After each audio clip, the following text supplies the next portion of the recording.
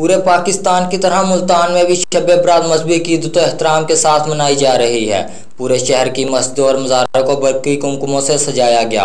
इस मौका पर मस्जिदों और मज़ारों पर महाफिल का इनकाद भी किया गया। इस हवाले से हज़रत शाह रुकन आलम रहमतुल्लाह अलैह और हज़रत शाह शम्स तबरेज़ रहमतुल्लाह अलैह के मज़ारों पर बड़ी महफिल समाह का इनकाद किया गया। मज़ारों पर अकीदतमंदों और ज़ायरीन की कसीर तादाद मौजूद थी, जबकि मज़ारों पर सिक्योरिटी के फुल प्रूफ इंतजाम किए गए हैं। इस हवालों से लोगों का कहना है बहुत अच्छा इंतजाम है, तो इबादत भी हो रही है।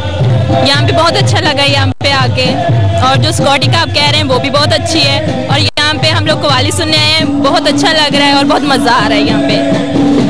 शब बरात के मौका पर दुकानदार भी काफ़ी खुश दिखाई दिए। दुकानदारों का कहना है बहुत अच्छा होता है और सेल हमारी तो बहुत ज़्यादा होती है।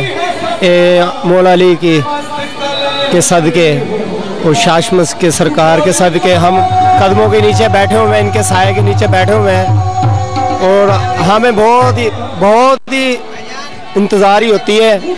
14 शबान आए, हमारी सेल के असर पड़े ज़्यादा होती है इसके दौरान में। शब बरात में यहाँ माहौल देख रहे हो आप, इतना मखलूक आ रही है, बड़ी दूर दूर से आती है। मुल्तान तो पीरों से फुल है, और शाशमस सरकार तो बहुत बड़ी हस्ती है सरकार।